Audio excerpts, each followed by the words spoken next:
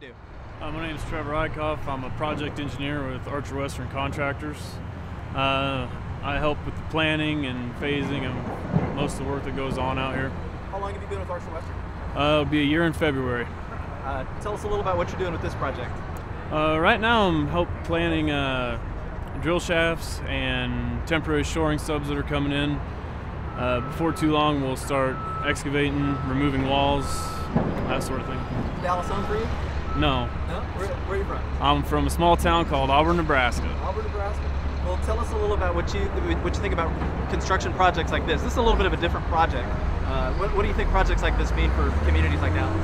Well, I think it's just going to unite Uptown with the Arts District. I mean, it's with Woodall Rodgers running right down the middle of it.